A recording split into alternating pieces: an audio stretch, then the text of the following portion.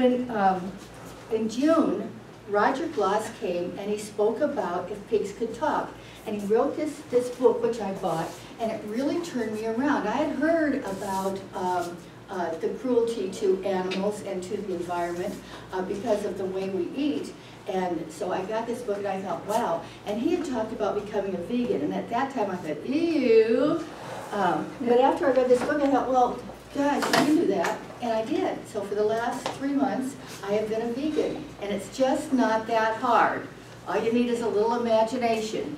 Okay, so he wrote If Pigs Could Talk, and at that time in 2017 there were 7 billion people in the world, and in 2180 years, when I'm 160 years old, there'll be 11.2 billion people in the world.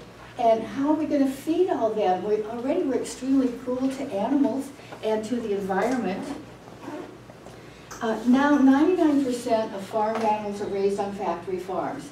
Before, you know, you had a little family farm and you had 25 or 50 cows or something like that, and they walked around on the grass and life was pleasant, and they lived to be about 20 years old. Well, now the factory farms have come in and thrown all of the small farmers out of business. A lot, if you look, there's a lot of suicide among farmers in the Midwest because they've lost their family farms that have been in their families for generations. So the factory farms come in. At factory farms, it's a large industrial operation that raises large numbers of animals for food, which focus on profit and efficiency at the expense of animal welfare. So there's all of these animals crowded into these small spaces because it costs a lot of money to give them space, let them roam around and eat a lot of food. So we're going to talk about cattle. I learned so much. You'd think I was raised on a farm. There are beef breeds and there are dairy breeds, and they don't always go together. So beef breeds, let's take a look at them. Here's, this is a factory farm, and look at this guy, he's like, get me out of here, hell, yeah. So that's one of the things that they crowd them together. Factory cows are slaughtered when they're 14 to 16 months old. So if you live on a factory farm, if you're a cow on a factory farm, you get to live up to about 16 months. If you were a local farmer where you're out there with raising in the grass with all your friends and everything, you could live 4 to 5 years before the farmer would cut you up and eat you. Regular lifespan of a cow is 20, 22 years. To grow to 1,200 pounds, these cows are stuffed with fast food, which is supplemented with additional protein and growth hormones. And this fast food causes health problems, so they are fed antibiotics. So you are what you eat. So the cow is eating the additional protein, growth hormones, and antibiotics, and now you're eating the cow. Bon appetit. Here's the cows. They're just walking around, but this is the factory farm, and they're just herding cows around to get them over to where they're going to put them in a pen like this, where they can't turn around or sit down, nothing. They're just there, and they're eating this. They get to eat and stand there for 16 months. They're raised on a concrete slab when they're in that last picture, no bigger than their body, and they never touch grass. Here their diet changes to one of mostly grain, which can cause digestive issues and pain and even death. So imagine if you were allergic to something and that's the only thing you were given to eat, and you know, you either starve or you eat that stuff that's just going to cause you to have your stomach upset. That's the life of a cow, a beef cow. Here they are, where at least these guys are outside, they get to see the sun, but they're packed in there again. So what happens in the factory farms is that their diseases abound. We've all, they're called CAFOs, is Concentrated Animal Feeding Operation, is the factory farm. That's what they call them, CAFOs. E. coli abounds. We've all heard of E. coli. That comes, and people do survive that. But MRSA, methicillin-resistant Staphylococcus aureus, that's a little harder because that's resistant to most antibiotics. So that's much more deadly. Salmonella, we hear of salmonella coming out all the time. That's a foodborne illness. Now, mad cow, I did not misspell offal.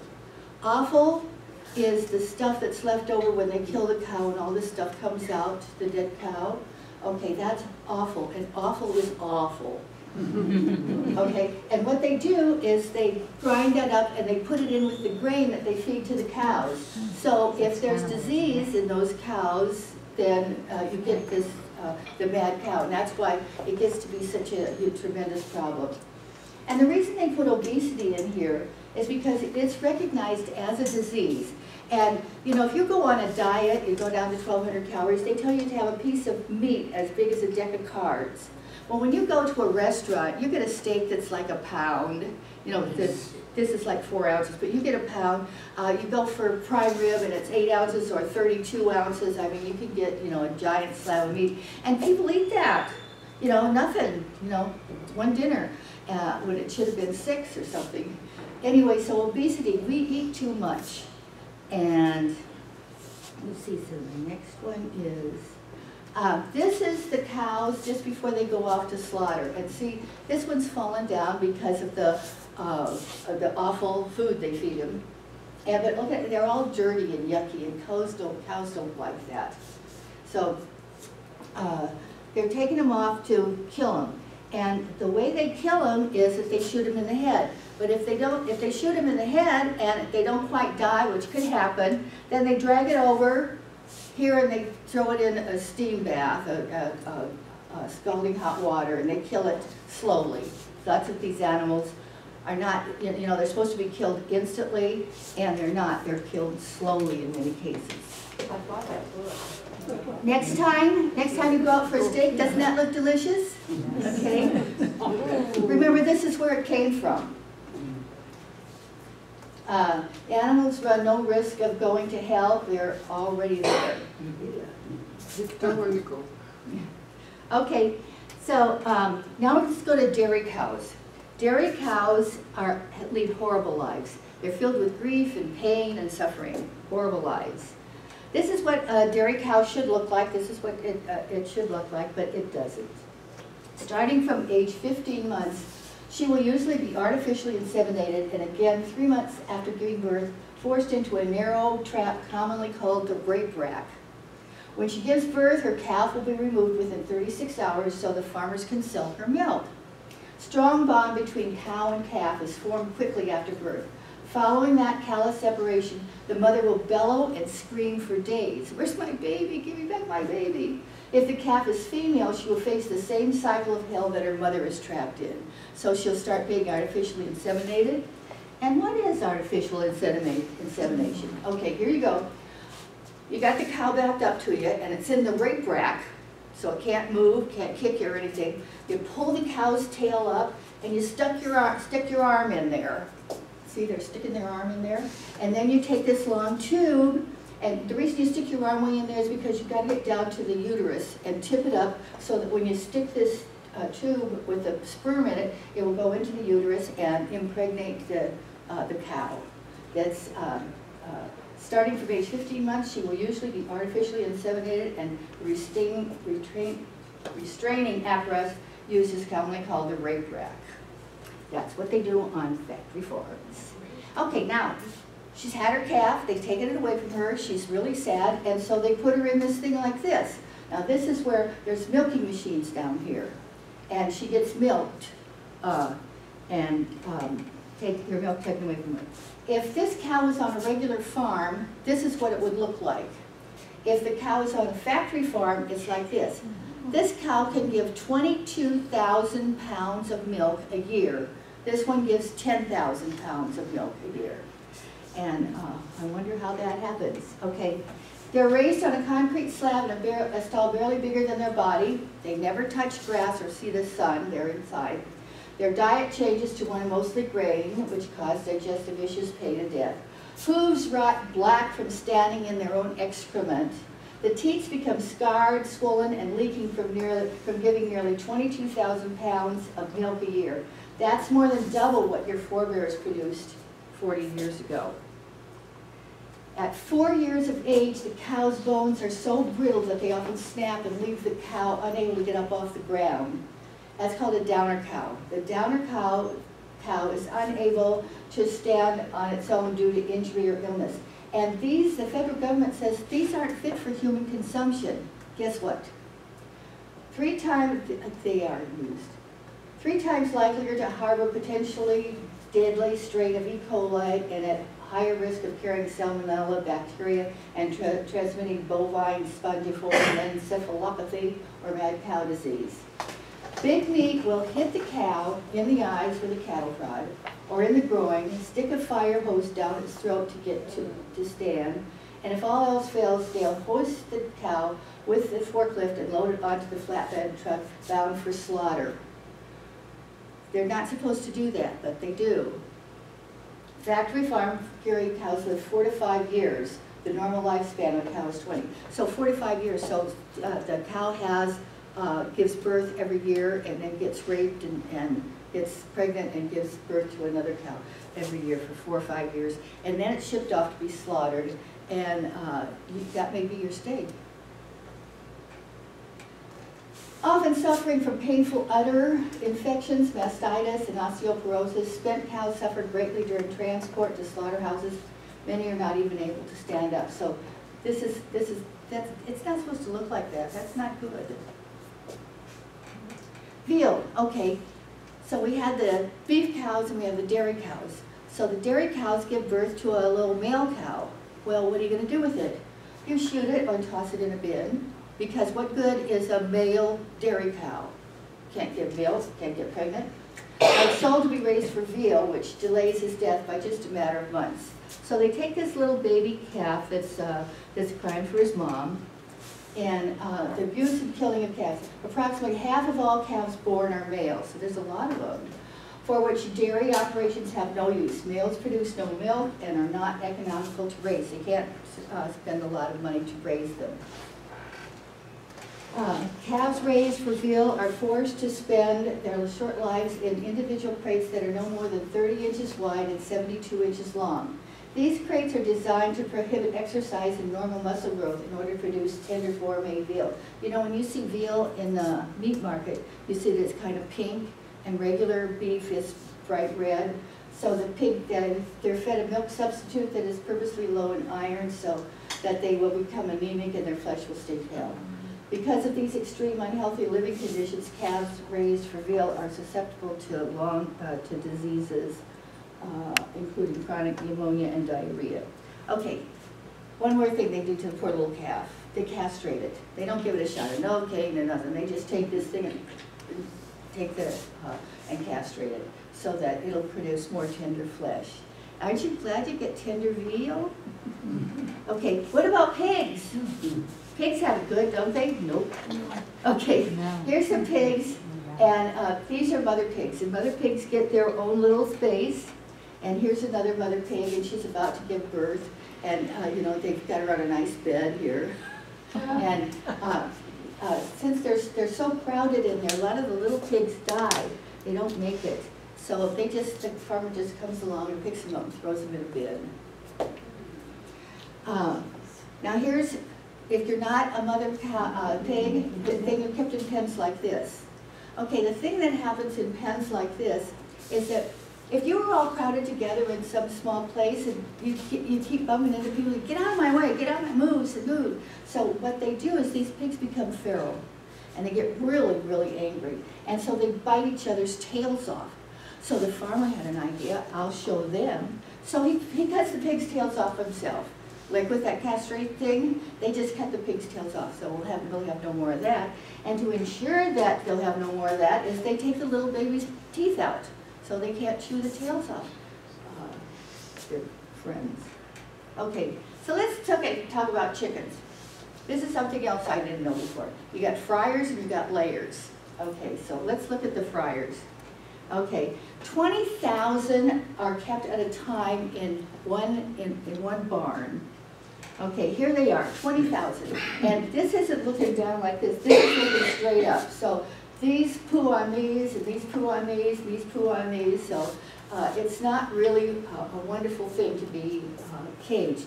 So California, a couple years ago, came out with this thing, and they showed pictures like this of the caged animals. So they said, come on, we got to have free range. So the farm factory said, okay, we'll do free range. Here you go.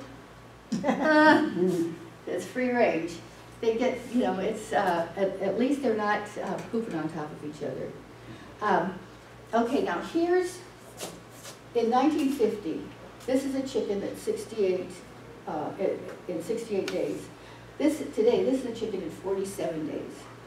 Isn't it strange how upset people get about a few dozen baseball players taking growth hormones when we're doing what we're doing to our food, animals, and feeding them to our children? Come on, Johnny, have your chicken.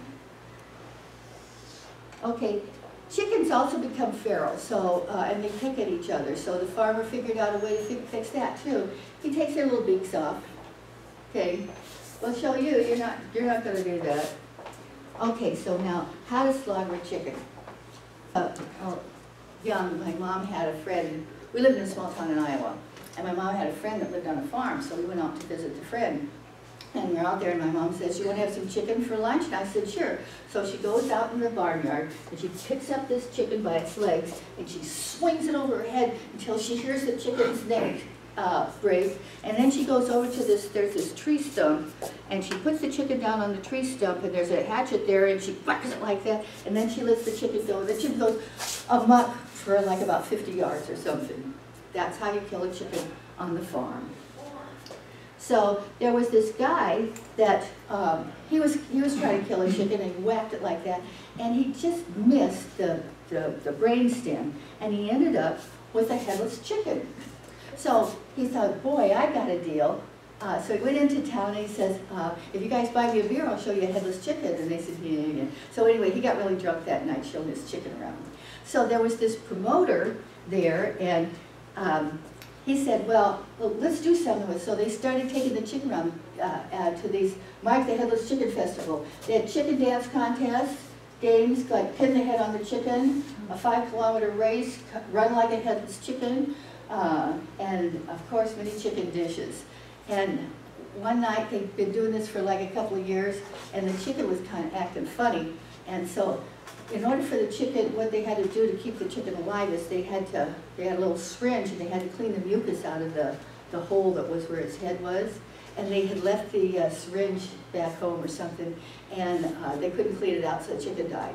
And that farmer, I'll bet he killed 500 chickens trying to find another one where you get just the right amount of brain stem left. So anyway, this is how they kill the chickens now. They hang them up like this, they put them on a conveyor belt, and there's a razor. So as it goes along like this, it takes their head off. Now, if by some chance the chicken goes like this and misses the razor, where they go from here is to scalding hot water, and so they die anyway. So that's how they kill the chickens. Okay, now here's something that you need to watch for. If you want antibiotic chicken thighs from Whole Foods, which is labeled no added solutions or injections, they're $2.49 a pound. However, Purdue's Harvest Land branded chicken thighs will cost you over $1.99 a pound. The reason that's significant is the chicken purchased at Whole Foods was raised by Purdue farmer and slaughtered at the same Purdue plant as the Harvest Land counterpart. So they tell you that they're organic and they're antibiotic free, but you need to look it up.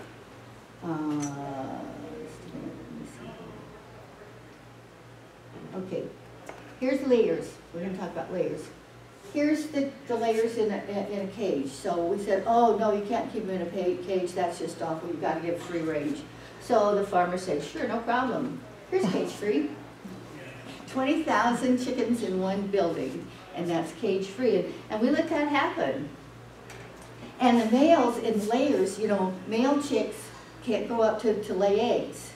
And so the males are put to death in a grinder on their first day of life. So here they are going down the little conveyor belt into a grinder where they're killed and thrown away. That or sometimes what they do is they put them in a big plastic bag and just suffocate them all. So it kills millions of chickens every week, millions every week, by throwing them alive in the grinding machines and garbage bags. So it's not fun to live on a factory farm. Okay, the factory farms produce organic eggs, like Eggland's Best, Horizon Organic, Land O'Lakes, Whole Foods, Trader Joe's, those are all considered organic. But there's this list, and I got this off of the internet, and anybody can get this. This is from the Cornucopia Institute. And the Cornucopia Institute gives ratings to different kinds of eggs. You can get a 5-egg, like 5-star, 5-egg rating if everything is just absolutely perfect. The chickens are just in hog heaven over there. They even have spa treatments. It's wonderful. That's a 5-egg rating. Then there's a 4-egg rating, and it's pretty wonderful, but they don't get the spa treatment. So then there's a 3-egg rating, and the 3-egg rating is not that wonderful. And a 2-egg rating is down a little further. But a 1-egg rating is, the people that do the 1-egg rating are Safeway, Kroger, Target, Aldi, Sprouts, Trader Joe's, Whole Foods, Walmart, and Costco are some of the ones. And you can get this. These are all the 1-egg ones, but the 5-egg ones, I looked up the 5-egg ones, and they're like 20 bucks a dozen, but at least the chickens are happy. So you can, I'll leave this out, and you can look at it. But you think you're getting organic eggs? Nuh-uh. So now we come to the lagoons. So you've got these big farms with all of these animals in, and all these animals poo. So what you gonna do? Lagoons, that's got to be the greatest euphemism of all time. These things are cesspools. They're full of feces and urine, occasionally dead pigs and whatever else gets stuck in there. The way the farmers dispose of the manure in these lagoons is by spraying it into the air, in many cases in these huge manure cannons, which look like long lawn sprinklers. Okay, so here's a lagoon, and they're pulling some of it up, and they're going to spray it out to fertilize the field. Okay, but you're next door, you're taking your laundry out. You just say, oh, wait a minute. Okay, so they spray it. Now they can't spray all of this on there because the crop could just take so much manure, and then, you know, it doesn't need any more. So they got to figure out something else to do with the rest of this manure. And there's lots of it. Now here's another, these are lagoons. And here's another one. These are lagoons. They got to figure out something to do with all of that manure. And you think, oh, you're safe. You're not close to any of those manure places. Nobody's spraying poo around me. Okay, yes, they are. The greater it is, the more poo there is in your area. Okay, no, so look at us. Huh? I said, look at us. Yeah. There's farms all along here, and there are statistics on this, like. There's one of these areas, I think it was Tulare County, where it has, the cow poo is 5 times what all of the waste is in New York. So there's just a lot of waste, and they don't know what to do with it. However, there's one thing that they're doing, is they're covering over this thing with plastic, and they're collecting the methane gas, which is wonderful, except that collecting the methane gas is not very cost effective, and it's not as good as regular gasoline, so they're still working on that. It's not that. They're trying a bunch of other things of what to do with all that poop. When you go to Home Depot and you get a plant, and it's in this kind of earthen little, that's poo that they sanitized and they put together and made it into a little pot. So. They're trying. The future environmental issues. Okay, in 1812 there were 1 billion people. 100 years later there were 1.5 billion. Not that many more, but in 2012 there were 7 billion. We're growing faster than exponentially. Okay, and so where's all that waste going to go? Well, they're working on it. They're working on this too. Animal agriculture water consumption ranges from 34 to 76 trillion gallons annually. Agriculture is responsible for 80 to 90% of the U.S. water consumption, and growing feed crops for livestock consumes 56% of the water. So when we're having this drought, that's where a lot of the water is going. We have to keep the animals alive. Livestock is responsible for 65% of all human-related emissions of not nitrous oxide, not carbon dioxide, but nitrous oxide, which is a greenhouse gas with 296 times the global warming potential of carbon dioxide. That's pretty scary. And which stays in the atmosphere for 150 years. They haven't figured out a way to break that down. Emissions for agriculture projected to increase 80% by 2050. That's only 30 years away. See, 30 years, that'll be 110. Cows produce 150 billion gallons of methane a day. All that, a day. Okay, then let's look at the forest. Forests cover 30% of the Earth's land. Agriculture is the leading cause of deforestation. And 1.5 acres of forest is cut down every second. So here's a map, and look at all these red areas is where the forests are gone. That's not very helpful, even though it's down here. It's, you know, if it affects them, it's going to affect us. So they got to quit cutting down the forests. Not too long ago, rainforests covered 14% of the Earth's mass, and today cover only 6%, so over half. Many experts report that rainforests could be completely wiped off the map in approximately 40 years. So, but we're thinking, they're working on it. Living. Okay, so vegetarians and vegans are increasing throughout the world, like the Danes, 20% are eating less meat. New Zealand, it went from 1.5% to 10% in 2016. Vegan and vegetarian restaurants in Spain has doubled. We're starting to get a few vegan and vegetarians. A whopping 1 in 8 British adults now follows a vegetarian, but their food wasn't that good anyways. Nearly 10% of Sweden identifies as vegetarian. The Indian city, Palatine, became the first all-vegetarian city in the world. But now India, you know, the top half of India is either vegetarian or eats meat. I can't remember. The top does one, and the bottom half of the country does something else. But one of them was already, so this was probably already in a vegetarian area. Germany is home to over 7 million, so Germany's getting it. How will you get enough protein? So I'm watching Stephen Colbert this one night, and Woody Harrelson is on. And Stephen finds out that Woody is a vegan, and he says, well, how are you going to get enough protein on a vegan diet? And Woody says, well, look at this guy. He's never eaten meat.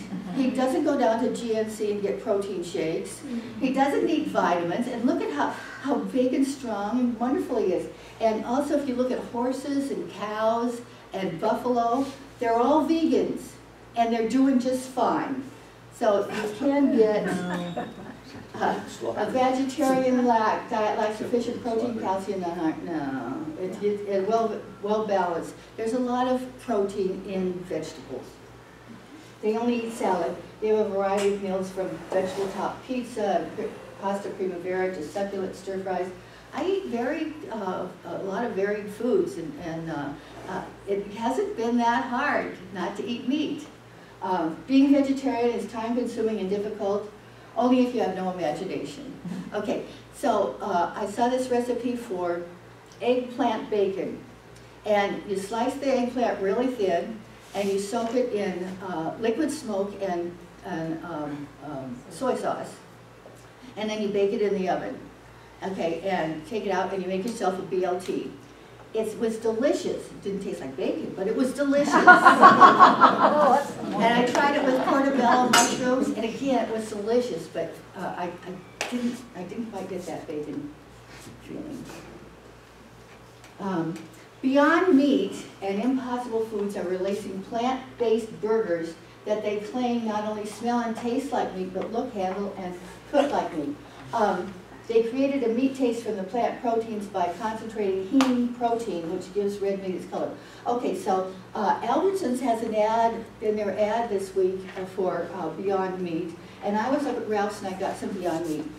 And so you get this little package, and it's 8 ounces, 2 4-ounce patties, and it was $6. So it's not cheap. So I take it home and I fry it first patty, and one of the things they did is they put a little oil in there, so when it fries, it releases a little oil, and it looks like a hamburger. Somebody came in your kitchen and says, "Oh, you're frying hamburgers." Yes, I am. And I tasted it, and the taste is, consistency is one thing. Like, a lot of people don't like liver because of the consistency. It just doesn't taste fun in your mouth, but hamburger tastes fun in your mouth. Okay, so this Beyond Burger, it felt like hamburger in my mouth, and it tasted okay, but it was off a little. There was this smell. There's this funny smell. Maybe it's just me. I don't know. You should try it. And maybe it won't bother you. But it tasted. You know, it was like eating a hamburger. So anyway, they're coming along. They may have to come along a little bit further to get me back there. Bill Gates and Asia's richest businessman, Li Ka-shing, that sounds like ka-ching, have invested $23 million because they're trying to get plant-based food out there. And you know, we've come a long way with milk. Like almond milk is selling more than regular milk, and you can use it almost the same. Algae. It's the bottom of the food chain. It can feed humans and animals and can be grown in the ocean, a big bonus with land and fresh water in an increasingly short supply. Okay, here's the problem. There's no large-scale commercial endeavor to make seaweed edible. At this point, it's not edible. So Ka-shing and what's his name need to start working on that. Seaweed is the fastest growing plant, so it'll grow 2 feet in a day. So we could grow lots and lots of it. It can be worked into our diet without us really knowing. It's like there's a lot of mothers now that have these cookbooks that tell you how to pulverize broccoli or Brussels sprouts and put it in their mashed potatoes or cookies or whatever, and they fool the kids, and the kids don't realize they're eating their vegetables. So they could mush this seaweed up into your food. It could be, it's such a big resource we really haven't tapped into yet. There's 10,000 types of seaweed. Who knew? Okay, let's go to edible insects. And you're going to say, ew, I would never eat an insect. Never, ever, ever, ew. Okay, frozen broccoli, this is the food guidance for you. Frozen broccoli, you could have insects, you could have up to 60 per 100 grams. I don't know how much 100 grams is, but you can have 60. Somebody sits there and counts them. Cinnamon, insect filth, you know, their legs fall off, and insects poop. 400 or more fragments per 50 grams of cinnamon, okay, and rodent filth. In macaroni, insect filth, there's 225 fragments per 225 grams, so, okay, so 1 per gram. But mushrooms, this is the one that gets me. 20 or more maggots per 100 grams and 75 mites per 100 grams. So you guys are eating bugs now. Yeah. Good. It's great. Okay, so here, if you take these mealyworms and you grind them up and put them in your meatloaf, or make meatloaf out of it, the protein content is the same as beef. So these have the same protein content as beef. There's more vitamin B12 than in eggs. And they're looking at this potential therapeutic compounds for Alzheimer's disease. They're working on that. Vitamin B5 for your skin, choline for your liver, phosphorus for your teeth and bones, more fiber than broccoli, and essential amino acid profile of tofu. So all that from mealyworms. And it's coming. There's roughly 1,900 insect species are good for people to eat. Like, don't you see something crawling on the ground, don't pick it up and get it. Mealworms and superworms are rich in protein and amino acids, vitamins and minerals like potassium and iron, plus they have less fat and cholesterol than beef. Okay, so bugs are good for you. Here's nutrition facts for cricket flour. I was watching Shark Tank one night, and this kid came on and he's trying to get some money raised to continue with his cricket flour that he's using and making into protein bars. So Mark Cuban gave him $50,000 to help him. That I guess some other people did too, because he's going along. And so in the nutrition facts, it's got cricket flour has 15% protein. So I don't know whether they're going to cook something just with protein, just with cricket flour, or mix the cricket flour in with something else, whatever. But it's got all these different vitamins and everything. You can buy this stuff on Amazon. You can buy cricket flour, and you can buy dried crickets, like these. These are dried crickets, and they just taste kind of crunchy. I don't really have a lot of flavor to them, but if anybody wants to try a cricket, they're up here and you're welcome to try one. The thing is that this was $10, and it wouldn't feed anybody a meal. Yeah. They just don't have production fast enough yet, so not fast enough. And by the way, vegans can't eat bugs, not on your diet. They're live things. Those bugs have mothers and fathers. So. Oh, please. Not for vegans. Okay, so one night one of the kids brought their friend over for dinner, and he had never seen shrimp before. I was fixing shrimp. So I showed him the shrimp, and he says, oh, it looks like bugs. So which of these are shrimp scampi and which of these are bugs? Okay, shrimp scampi, bugs. These are grubs. One night, I was in a hurry and I didn't have a lot of time to fix dinner, so I fixed some bacon and eggs, and my husband comes home and he says, bacon and eggs for dinner, ew. And I said, if you were an Aborigine out in the bush and you ate grubs, would you have to have them for breakfast, lunch, or dinner? You know, so we have all these food hang-ups. So these are bugs, and these are shrimp. They see the shrimp, see the bugs. Okay, what about these guys? Okay, these are now $30, $40, $50 a pound.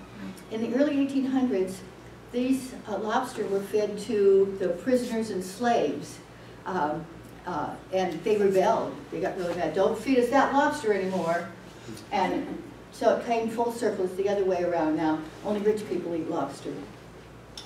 But now you can eat scorpions. This is a scorpion in the water. Yes. They didn't serve it with butter. Oh,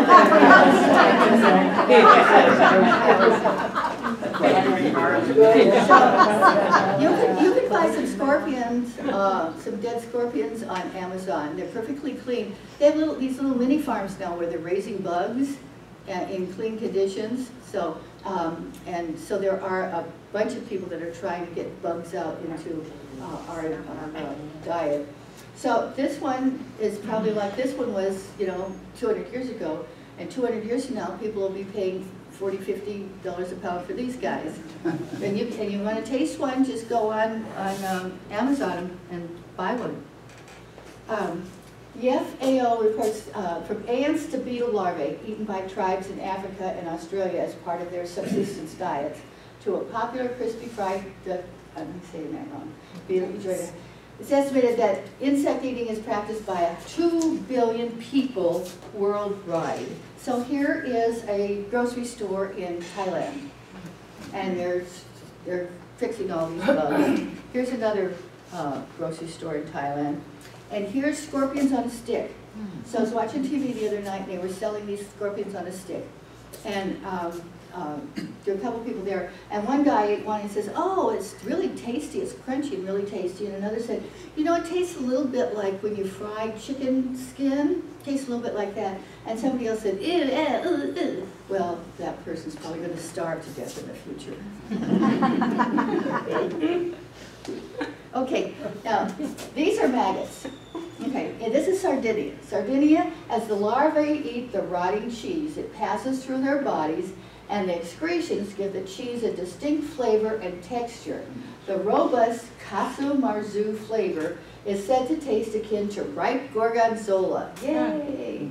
In reality, you're tasting larvae excrement. Now, get this, the cheese is typically eaten when the maggots are still alive, as dead maggots are a sign that it has gone bad. Since the maggots are alive and wiggling and can jump to great heights when disturbed, diners need to be mindful of their eyes when eating the delicacy. Anybody want to go to Sardinia? Okay. In this, I was just fascinated with this. These down in South America, they have grasshoppers like this, so 3 or 4 on your plate and you've got a full meal, right? Okay, and then this guy's not an insect, but I had never seen anything like this before, and so I just brought it to show you, just because I was fascinated. That, you're walking along this Pacific island and this crab comes walking past you. Oh my God. I don't know whether they eat those or not. Seems like there'd be a lot of meat on them. I think they eat us. Yeah. Okay, this is one of the innovations that's coming out now. This is called Perfect Day Milk, and it's animal-free. No animal was milked or touched. And this just really is unbelievable. To do it, the co-founders got a strain of yeast, which they call Buttercup, from the U.S. Department of Agriculture. They then obtained a cow's DNA sequence, had it printed using a 3D printer, and inserted it into a specific location on the yeast. The yeast ferments sugar to make real milk proteins, casein and whey, which are then combined with plant-based fats and nutrients to give milk that's lactose-free. Can you believe that? Who thinks these things up? Perfect Day is said to plans to launch cheese, yogurt, and ice cream products by the end of 2017, any day now. With milk following later. It will be priced similar to organic dairy, but the company expects to quickly have a lower cost production than milk. So pretty soon we're going to be able to have milk that's made in the laboratory. That's just fascinating to me. Several companies are developing a way to produce real meat from animal cells without the need to feed, breed, or slaughter animals. So we're coming to that. We may not have to worry about the next 4 billion people that are coming because we're going to be able to feed them this other way. Okay, this is what happens. They got the starter cell off a cow. So one cow would be good. You can keep using, we have one cow in the world. Starter cells are harvested through a biopsy and placed on very small cell cultures. Step 2, the cells need a place to grow on. These are called scaffolds, biodegradable and edible.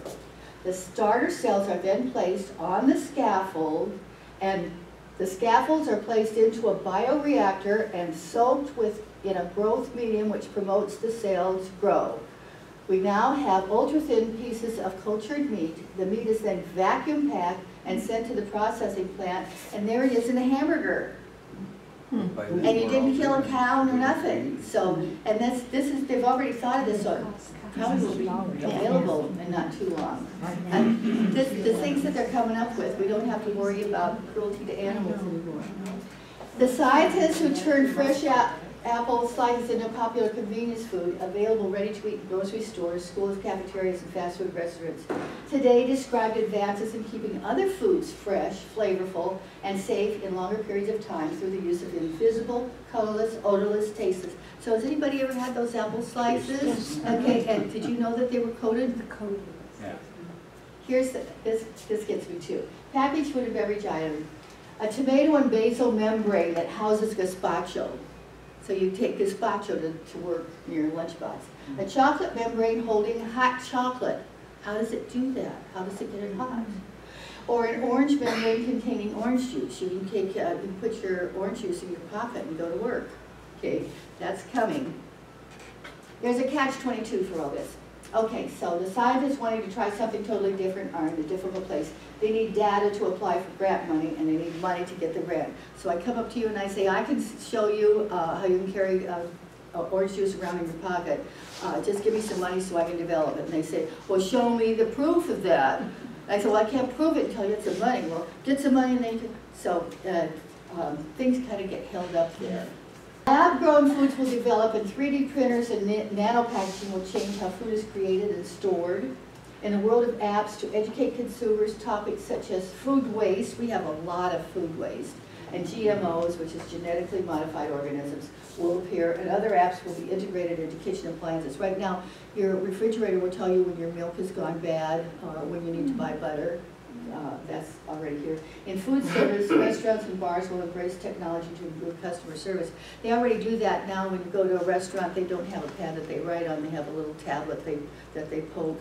Okay, and pretty soon, robots will become over and serving your food. Yes. Yeah. I wonder if you have to tip a robot. Do you tip them? Okay, what can you do? It's necessary to become aware of what's going on with our animals and with our environment. While it's difficult to completely change your eating habits, it isn't that hard to cut down on meat. If you just cut down on meat and dairy, it will help the environment. Challenge your grocery stores whenever you can. If they claim they are selling meat-free chickens and eggs or wild-caught salmon, look up the brands and find out if it's true. It's online. Look up the brands.